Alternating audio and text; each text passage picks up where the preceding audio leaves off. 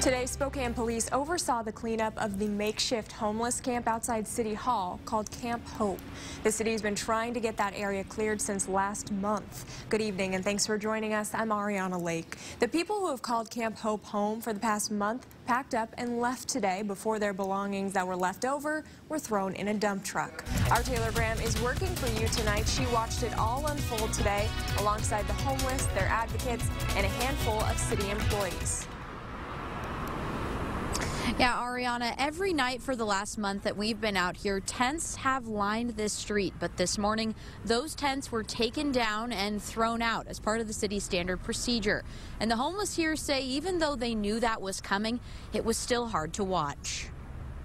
In the last month, it's grown from a few sleeping bags to a few dozen tents. This was a beacon of hope, a 24/7 place that people could come and actually be given advice, given food, given clothing. Camp Hope, the homeless camp outside City Hall, was dismantled Sunday morning as police enforced the city's order to remove property, posted Thursday. So first, police came out and asked people to please pack up their things, and so individuals who were here packed up their belongings, and anything that was left after the packing, the abatement crew did come and remove. Since June, the city has cleaned up 100 camps, and it's been trying to do the same here since November.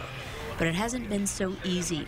Protests from advocates like Valerie Whaley. Everybody's a human being and needs to be treated as such. Everybody deserves respect. She came back Sunday as Post was blocked off, giving police the chance to oversee the cleanup. She helped homeless people like Stephen Besserman move their stuff out.